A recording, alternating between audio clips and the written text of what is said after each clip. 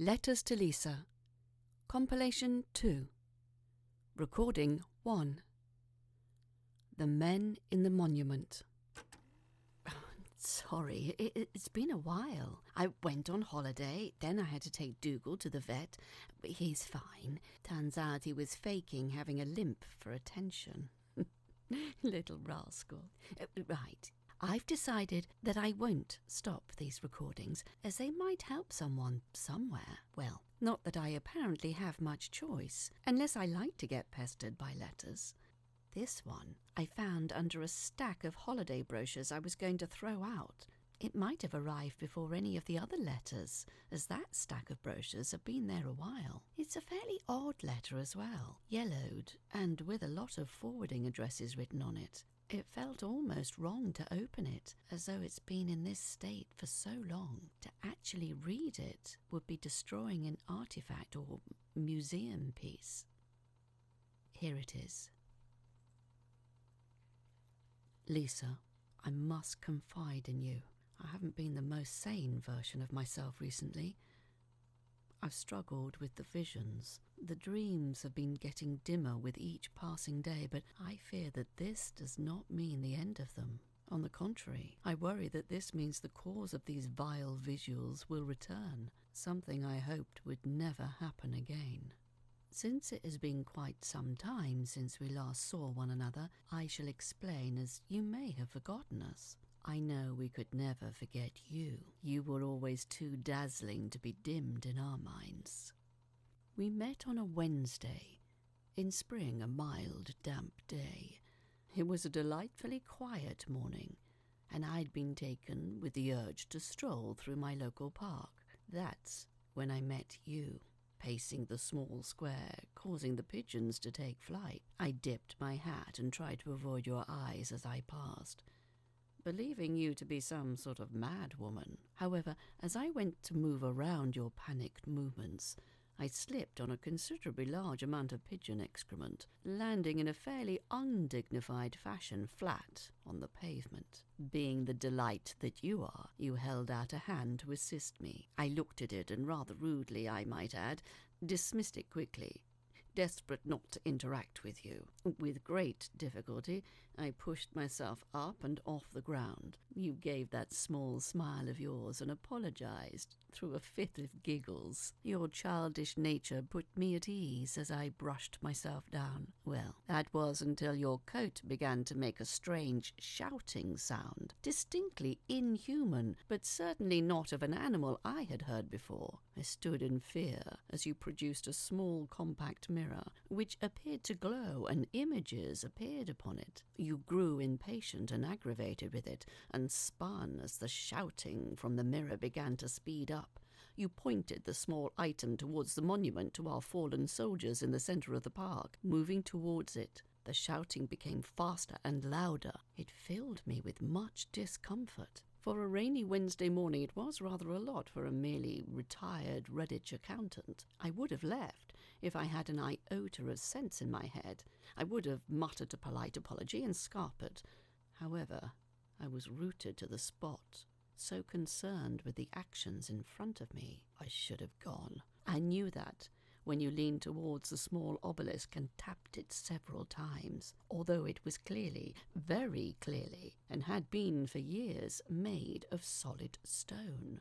There came a small tapping in response to yours, as though inside it was secreted something capable of call and response. I remember staring at you, hoping to see that you were equally concerned by this. However, the manic grin you flashed back at me told me otherwise. Putting away the screaming mirror, you took out a small crowbar from somewhere a woman shouldn't put things, as though in a matter-of-fact way you told me that, "Oh, I thought I'd lost it." Unaware of what you were referring to, I nodded.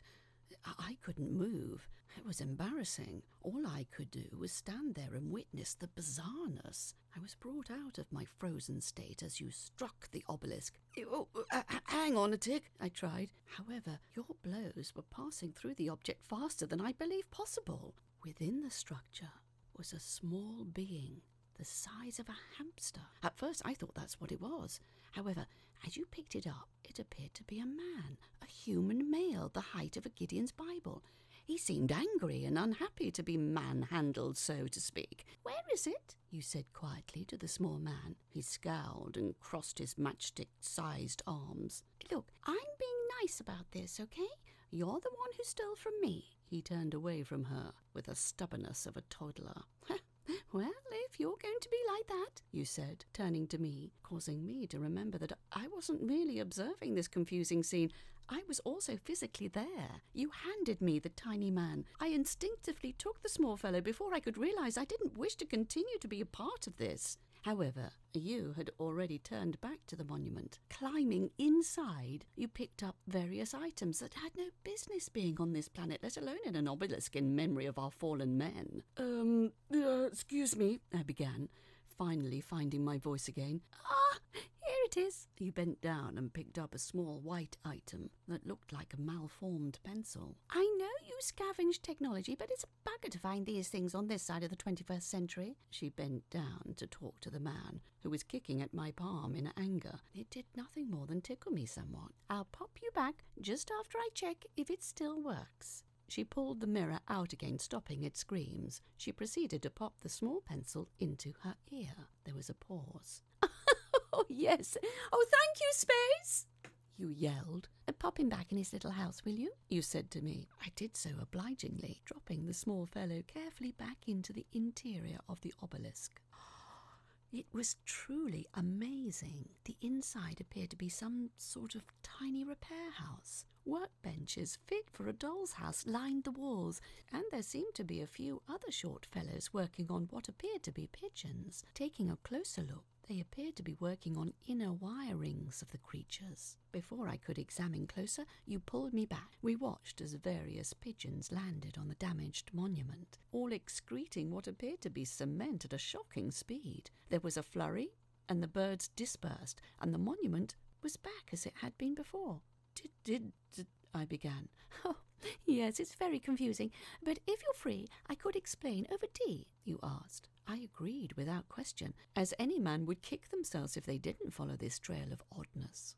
So, over tea, well, rather a lot of tea, you told me tales of your incredibly insane exploits. If you'd done so prior to the incident in the park, you'd have been in a padded cell for certain. It all seemed so wonderful and weird to me. It lifted my spirits to know that there was so much more to the drab world around me than I was aware of. You had to run off to an emergency with a string ghost or something similar. I was so sorry to be saying goodbye to you so quickly. However, you left me in great spirits for the rest of the day. As I wandered on home, I watched as the budding flowers swayed and the insects flitted about. Finding my street, I whistled, which I hadn't done since the end of the war.